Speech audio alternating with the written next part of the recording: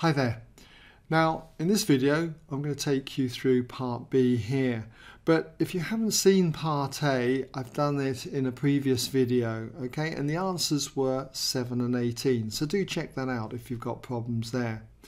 Anyway, before I run through part B, I'll just give you a moment to pause the video if you'd like to read the question and give it a go. Okay, welcome back then if you had a go. So, how did you get on? Well, first of all, I just want to put an intro here, and that is the probability of incorrectly rejecting the null hypothesis then. So we'll just put here probability of incorrectly rejecting the null hypothesis.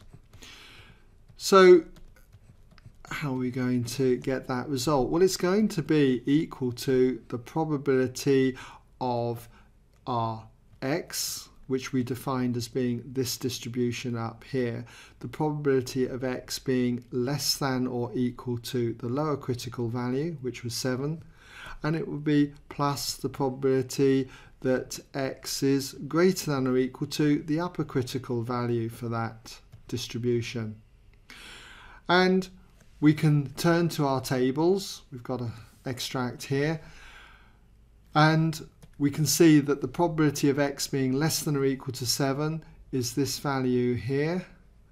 But when it comes to working out the probability of x being greater than or equal to 18, we've got to do 1 minus the probability of x being less than or equal to 17.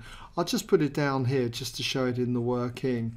We've got the probability of x is less than or equal to 7 plus 1 minus the probability of x being less than or equal to 17. And that value then is this one here, 0.9784.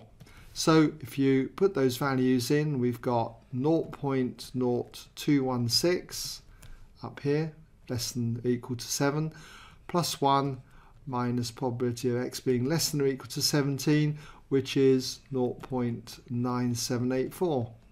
Work that out and you find you get 0.0432. Okay,